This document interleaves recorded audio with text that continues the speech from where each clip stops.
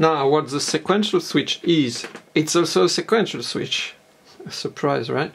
You can have any signal at the input, being audio or CV, you can attenuate it. What's come here is attenuated or not. I'm gonna show you. I take the signal here, so you see it. I go to the first input.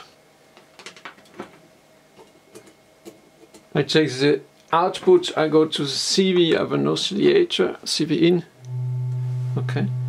So if I'm on sequencer, normal sequencer mode, I go there. But now, any signal here, the input will go out here, and I can attenuate it. So if I full, it's just the signal. If you take the signal directly to the CV in, you hear this, but you can attenuate it. And also mute it. Okay. You can switch between what's going in and the normal CV. You know what I mean? So it could be a cool option. Then what's going here at the input is going at the output as said. So if you take another step, you can have a CV going out here, or what's at the input if you want. I take another signal.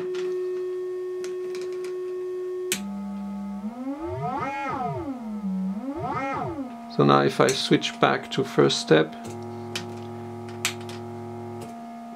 okay, you can just sequence the signal, incoming signal now.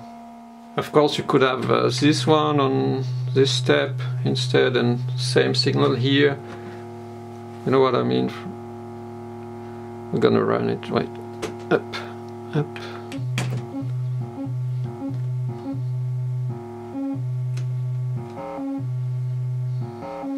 Let's take something completely different on this step.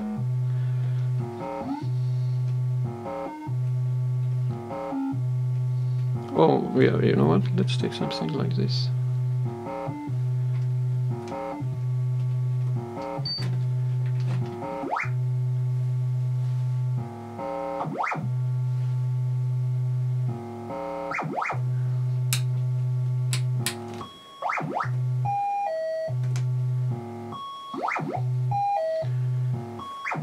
Okay, you understand the principle, huh? Now you can even have another different signal here and mix it.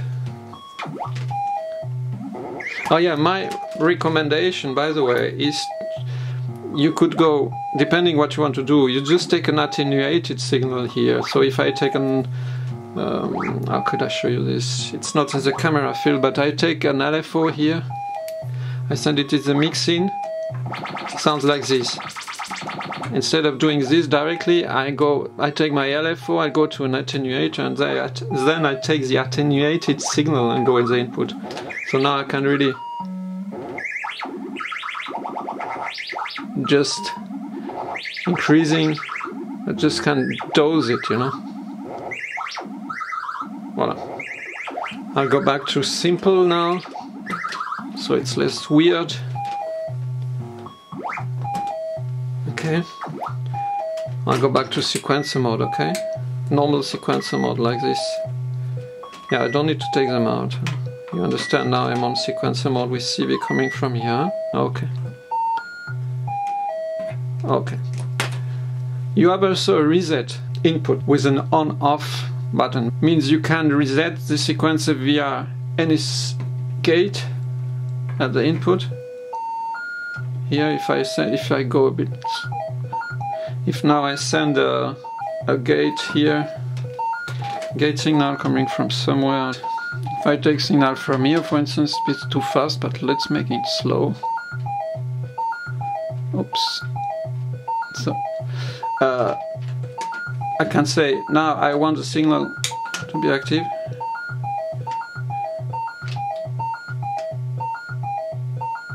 Okay, it's not in sync, I don't take any division, but you see. And then you can also switch this off, so you can just... But the meaning of this is that you can just loop your sequence wherever you want. Now it's 8 step, you can make it 5 step. If you just take the gate out, a step out, and go to reset. When you activate it, it will loop. You know what I mean? until 7, 6 and 7, huh? Oops. Okay. What you also have now is a direction switch. Direction switch has also a direction CV input. Means you can change the direction via CV, I'm going to explain, or via switch. So of course now we are on this, it goes back and it starts here now. Now it's first point and last point, okay? If I loop it, okay?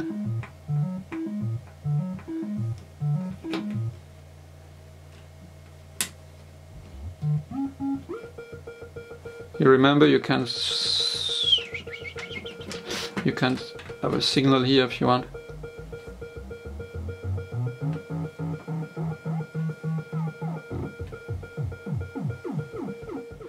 Now the direction. Still take the output, go to an GUST used as VCO, so as an oscillator, so you can hear what it does. Huh? Okay. Direction. So I clock the sequencer, the sequential switch. Okay.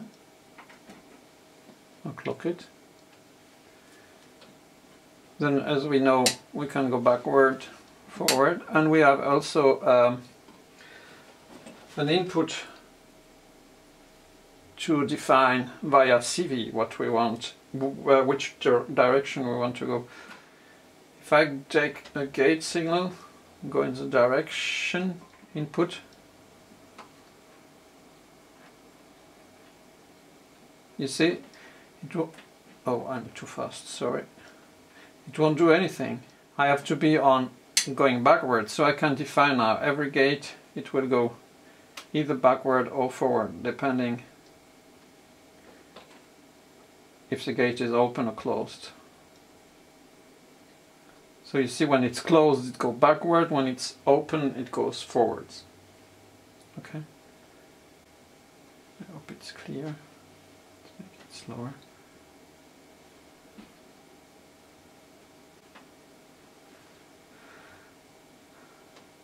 You see, huh? Okay. Now, if you want, you can control it via a bipolar signal. You go on forward mode, and then you take a bipolar signal. And you can look what happens. When it's on positive, a positive signal will make it go backward, and negative signal which just go back to forward, so it makes it go forward. Okay.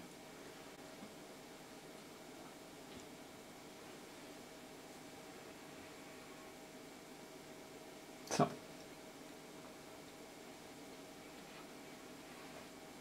this is the way the direction works. Then you have an inhibit input, so that you see now I'm taking, when I go down here, low here, it means I send 5 volt, like if it's a gate on, okay? If I take a gate on, let's let you see in the reset, for instance. I'm on here. Okay, I'm resetting it. For the inhibit now, if I have a high signal here, gate on, it's just muting the step we were on, but it runs in the background. The sequencer still runs.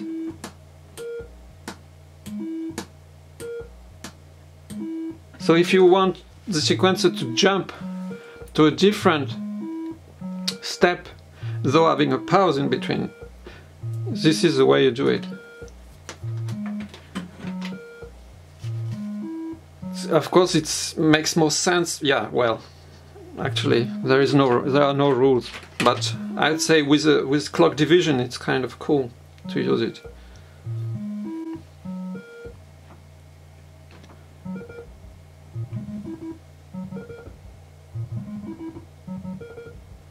See, now it's faster than the sequence, so when you're on a step it just make pause, but also it's still on the same step.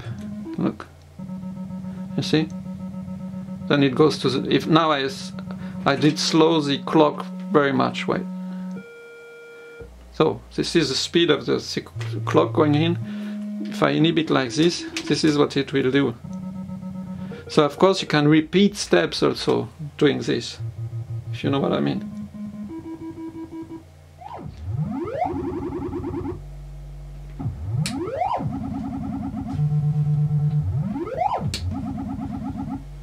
So this is an example, like I have a main clock, and this main clock, the same signal, I divide it by 2 and send it here in the inhibit input, so it will jump every 2 steps, of course. If I take a division by 3 here at the input from the main clock, just make 1, 2, then jump. Okay, if I take divided by 4 here at the input from the main clock,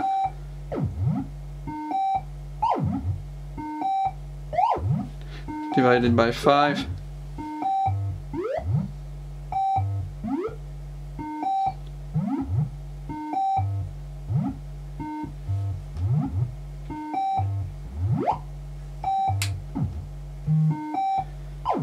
to make some variations, the inhibit is a cool way to do it.